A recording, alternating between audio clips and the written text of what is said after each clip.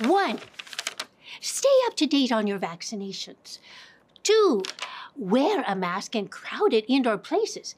Apparently, the Public Health Agency of Canada keeps a Mrs. Claus prop and Christmas outfits in-house, according to the latest response to our Access to Information request.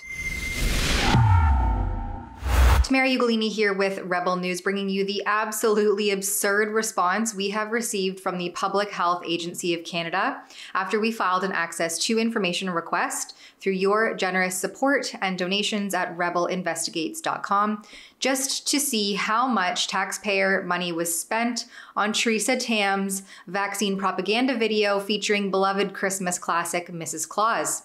You see, a few days before Christmas, our Chief Public Health Officer, that's Theresa Tam, put out this gross child-targeted video that basically steals the wonder and surprise out of Christmas and instead replaces it with public health safety bubbled planning, thinly veiled in big pharma shilling, as though Santa has to complete a health check before he can deliver the Christmas spirit.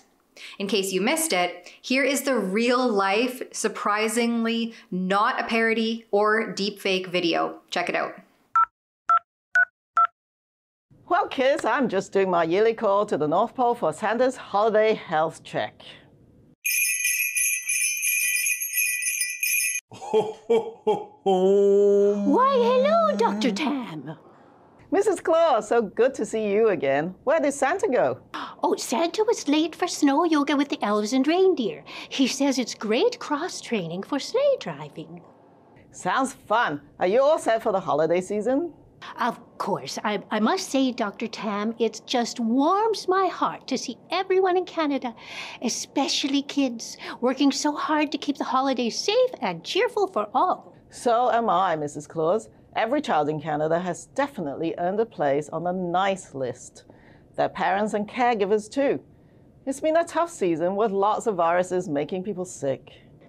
Thankfully, Santa and I are feeling as healthy as ever. We are both up to date with our vaccinations, including COVID boosters and flu shots. That's so good to hear. I always tell Santa to make a list and check it twice. 1. Stay up to date on your vaccinations. 2. Wear a mask in crowded indoor places and make sure it fits nice and snug. 3. Wash your hands to the tune of jingle bells, jingle all the way. Great advice. Great voice too. Also, you can be sure to stay at home if you're feeling sick. And if you're gathering indoors with other people or elves, open a door or a window for a few minutes at a time to let in some fresh air. The more items you check off the list, the more protected you are. Yes, you can think of it like decorating a tree. You need tinsel, lights, ornaments, and the star on top. The tree is at its best when all the decorations are up and nicely layered. Thanks, Mrs. Claus. Happy holidays, everyone. Yeah, happy holidays is right. Spend your Christmas acquiescing to public health advice of endless boosters, endless mask layers, and freezing inside with windows open so that you can feel safe while visiting your family members. Of course, I wanted to know, again, just how much this cost Canadian taxpayers for the gross display of public health debauchery, as though Mrs. Claus is the pinnacle of hypochondriac suffering that Theresa Tam wants all Canadians to succumb to. And look at the response from the Public Health Agency of Canada. We regret to inform you that we were unable to locate any records responsive to your request. The video in question was produced in-house. Therefore, there were no associated costs concerning the production, development, and distribution of this video. Imagine that. The Public Health Agency of Canada, the same one that threw out warehouses full of PPE leading up to the declaration of the pandemic, has their own Mrs. Claus costume that they keep on hand for, I guess, these yearly videos. And what about Mrs. Claus herself? Who is she, and is she an agent of public health too? So apparently, our public health agency has someone at the ready to film, video edit, and produce in-house short videos.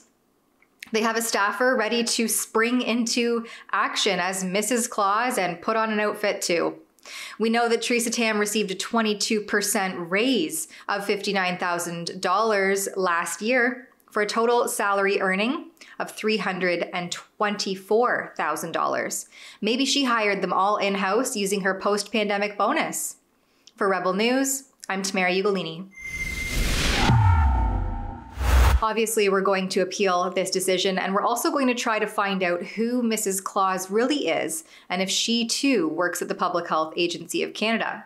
And thank you to all of you at home for your generous contributions at rebelinvestigates.com so that we can continue to appeal these kinds of decisions and conduct proper investigative journalism. You can find out more at rebelinvestigates.com.